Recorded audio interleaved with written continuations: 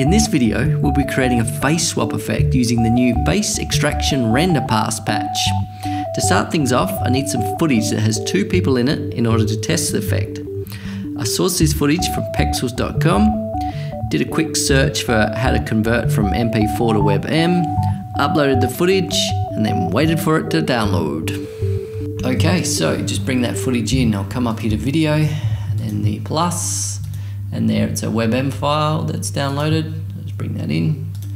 Okay, there it is. It's a bit of stock, but it will do the job. The first thing I need to do is come up here to device, and then create a render pipeline.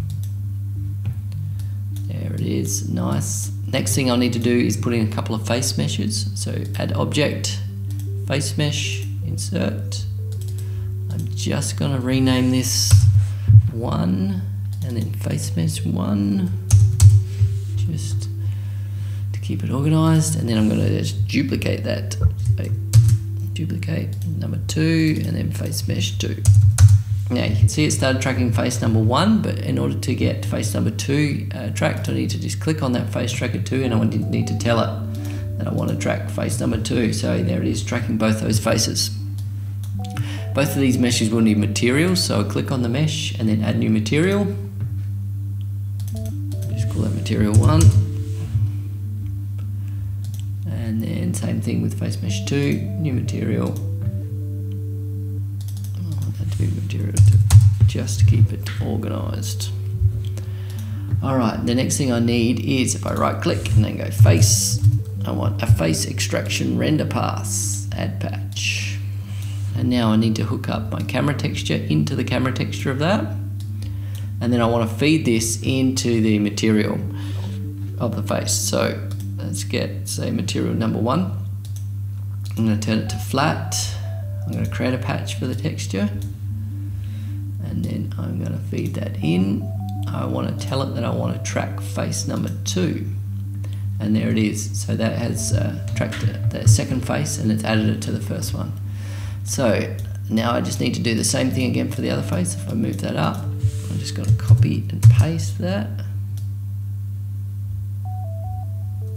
Didn't work. There we go. Just organize that a bit better. And then go to material number 2 and then change it to flat. Add in that texture patch again. Link that up. And tell it that I want that to be tracking face number 1. There we go. Sometimes you need to sort of click on and off to get it to work properly. So yeah, that is face swapping. It's pretty rough, and it's got some pretty dodgy edges, which we'll just clean up quickly now.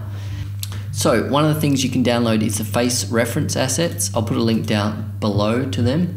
But what they have in it is this face mesh mask. So I'm just going to click and drag that in. It's basically just a big alpha.